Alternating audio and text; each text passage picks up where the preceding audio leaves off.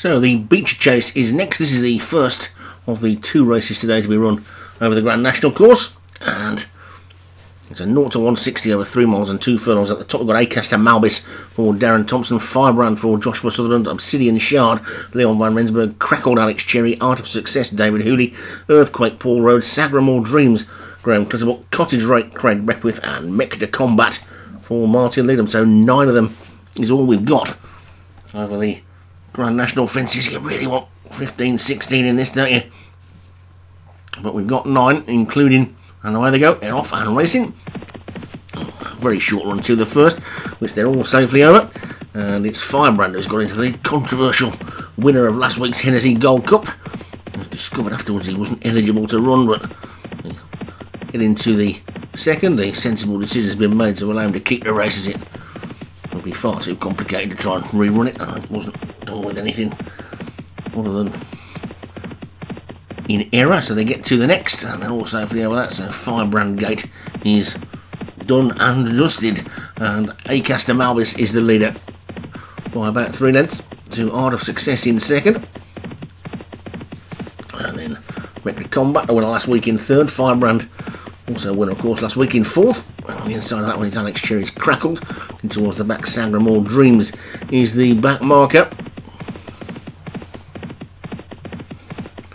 Acaster Malbis, as is his wont, bowling along in the lead, likes to go off in front this one, with Art of Success in second, Mech to Combat on the outside third, Firebrand on his inside fourth. The field is pretty tightly grouped with the exception of this leader as they get to the next, which they're all safely over.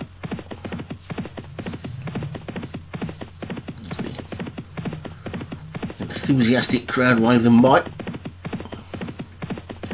Acaster Malbis leads by about 5 or 6 lengths to Mech to Combat is now a clear second. Crackled made a bit of a mistake at that one, and Art of Success has moved through into third,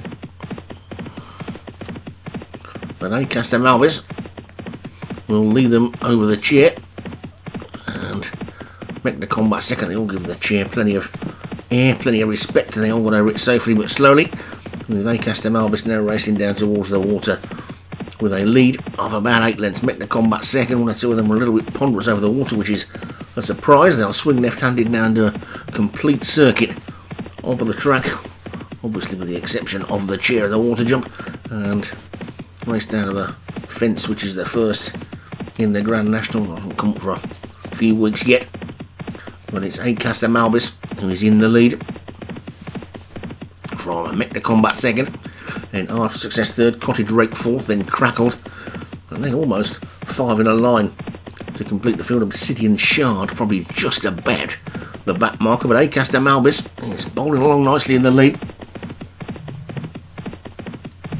Gets to this next one.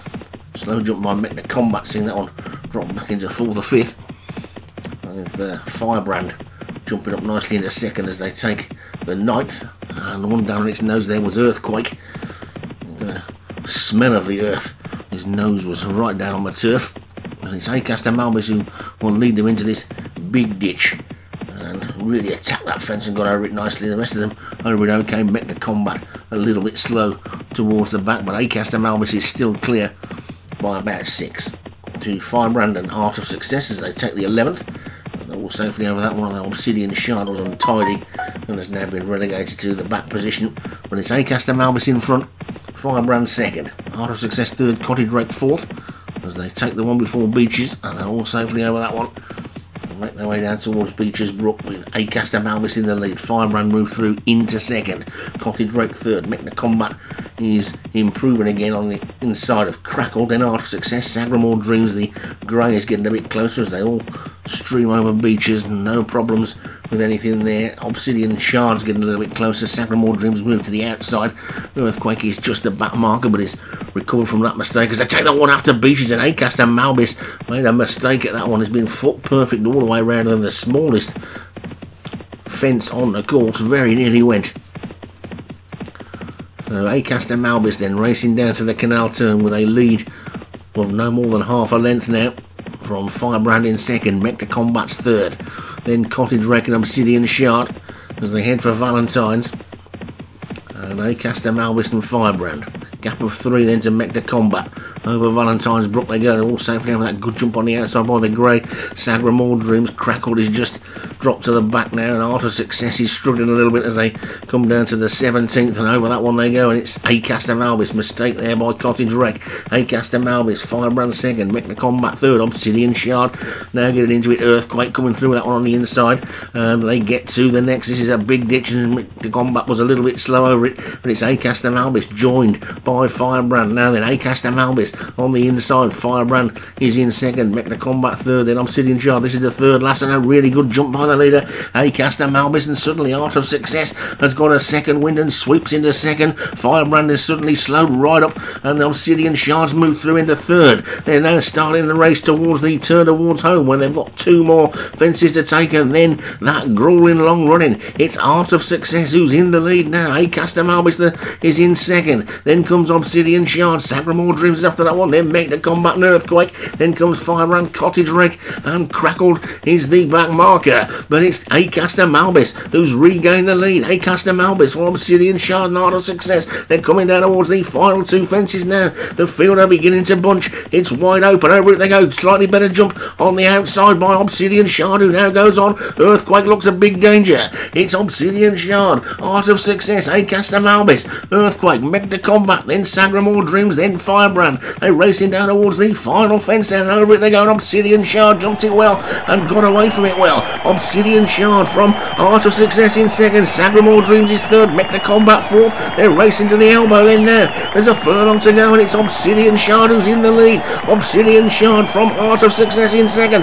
Mech the Combat in third. Firebrand trying to run in fourth. Obsidian Shard in the lead. Art of Success is getting closer, but it's Obsidian Shard who's got a hold on and take it. Obsidian Shard wins it from Art of Success second. Mech the Combat third. Firebrand fourth. Then Sagramore Dreams, and all the way back to Crackled. And Obsidian Shard takes it for Leon van Rensburg. Art of Success back in second.